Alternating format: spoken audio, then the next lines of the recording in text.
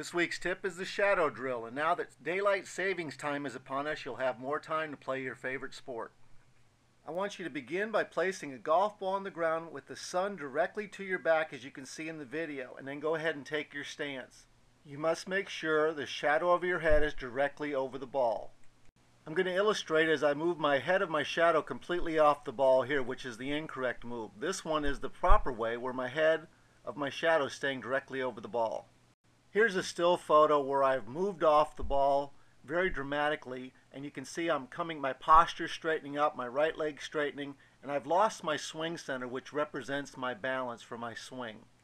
And in this photo, as you can see, this is the proper way to do it. As I've gone up to the top of my swing, I've maintained a good spinal tilt, I'm centered and balanced over the swing, I've got good knee flex, and I'm in control of my swing. Again, from this position, as you're going to see, as I'm set up to it, if I move my head off the shadow, it's going to be a pretty significant move, as you're going to see on film right here. If I can stay centered and let the club just work on back, I'm in perfect position to attack that ball.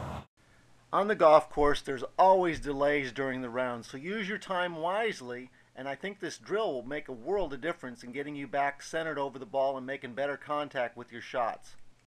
Finally, listen, if you're on either the golf course, the driving range, or even in your own backyard, if you put some time in this drill, I promise you, beyond a shadow of a doubt, your shot making will improve.